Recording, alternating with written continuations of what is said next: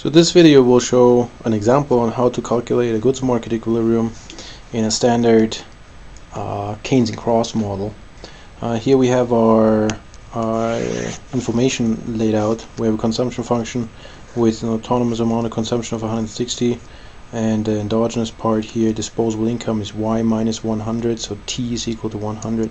The marginal propensity to consume is 0.6, which means of course that the multiplier is equal to 1 over 1 minus C1 equal to 1 over 1 minus 0.6, which is 10 over 4. So the multiplier is 2.5. You can already see that here. And investment and government expenditures are exogenous at the level of 150. Now, with this information we can just write down the aggregate demand function, which is C plus G plus I, and substitute here. So we have 160 plus 0.6 y minus 100 plus this sum 300, and some simplification here, 0.6 times minus 100, so 160 minus 60 is 100 plus 300 is 400 plus 0.6 y gives us our aggregate demand function. Now, what do we know about the goods market equilibrium? Well, demand is equal to production. That is where goods market equilibrium occurs.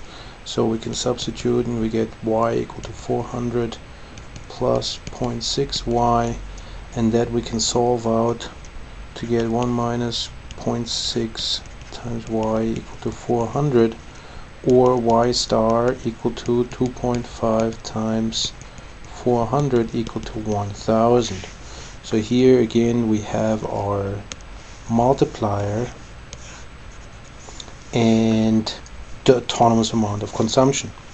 We can obviously show that in our well-known graph, which shows demand as a function of income, and we have here the autonomous amount of demand, A, which is 160 autonomous consumption plus government expenditures and investment minus C1 times T, and that adds to 400.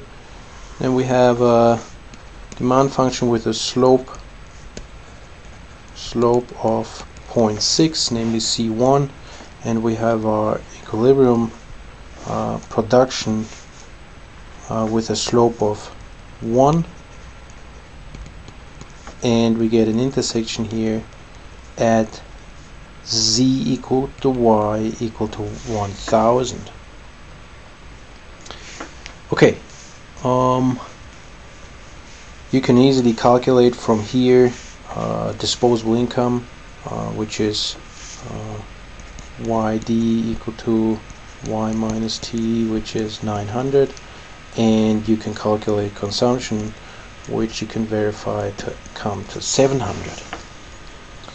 Okay, let's go to a new page and do a little bit more, namely consider a change in expenditures. Let's consider that G falls to 110, which of course means that the change in G is equal to minus 40. We can then immediately see that the change in Y is equal to M times the change in G, which is equal to 2.5 times minus 40, which is equal to minus 100. Since Y initially was so y2 star, the new equilibrium, is 1000 minus this change, the new equilibrium value will be 900. And similarly we can calculate the new consumption level, which will be 160 plus 0.6 times y minus 100, exactly as before, just that y now is 900 and not 1000, so that this adds to 640 rather than 700. So consumption itself falls by 60 due to the change in output.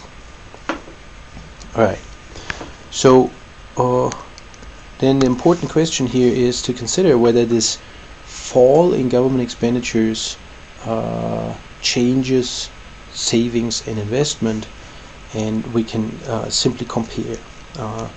Let's say before and after. So before we have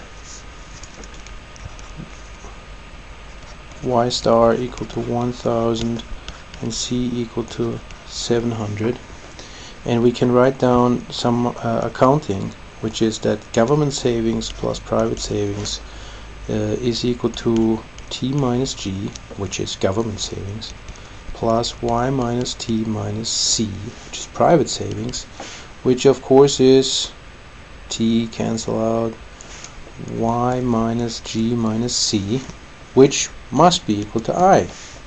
Now we know what I is. I is still 150 unchanged, which means basically that the left hand side can't change either. Can we verify that? So we have here t minus g, which is 100 minus 150, so that we can say that the government runs a deficit of 50 minus 50, so government savings is negative.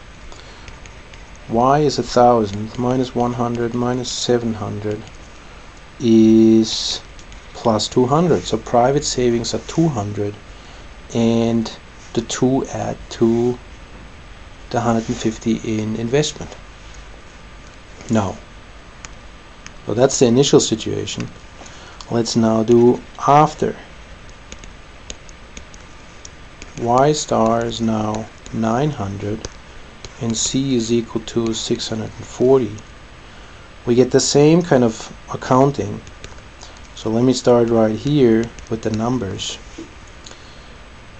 We now have we still have 100 in taxes minus 110 in expenditures, which means that the deficit of the government fell to minus 10, and the private savings are 900 minus 100 minus 640, which means that the private savings fell not to 100 but fell to 160. Sorry, what am I saying? 160. Now that is of course still equal to I, namely the 150 that we're talking about.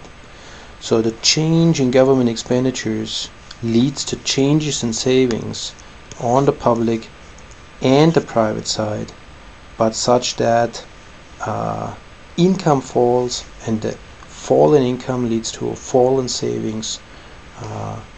So the increase in savings, the lower deficit, is balanced with a lower savings, a decrease in savings on the private side, to show an overall unchanged level of savings in the macroeconomy.